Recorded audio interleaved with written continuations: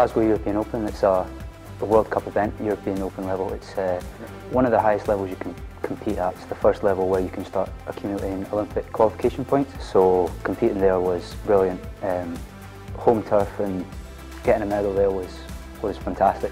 It kind of gave me a real confidence boost and a renewal in faith that I'm doing the right things, and hopefully spur me on to bigger and better things. I've known for a long time myself what I was capable of. I didn't have such a successful junior career. I'd been putting in a lot of effort, and that kind of reflected on Glasgow. Just everything kind of fell into place on the one day and culminated in a gold medal. Started when I was 4, and that I just never really stopped. I think I had too much energy as a kid. I tried a lot of different sports. When I kind of got to high school, my mum and dad said, you know, you need to choose one thing, and there was only really one option. I would never really had any other interest in anything apart from judo.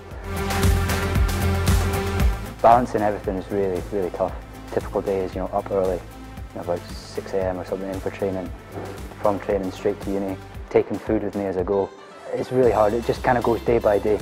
Uni training, sleep, working. There's not much time for anything else really. Being part of the Winning Students programme, it's basically allowed me to train more whilst also continuing my studies.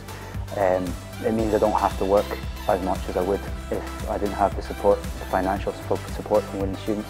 It's meant I've been able to get more international exposure, so travelling to more places, competing more. It's just been a really great compliment to my sport, alongside having, you know, a possible future career with a good degree as well.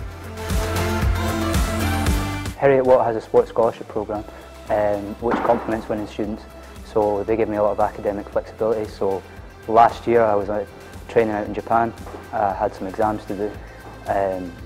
Heriot-Watt allowed me to do my exams over in Japan. They're very flexible with allowing me to miss lectures or tutorials.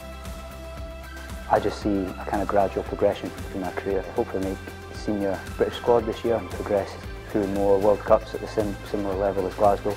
Hopefully progress through that to Grand Prix, Grand Slam and on to Olympics and Commonwealth Games.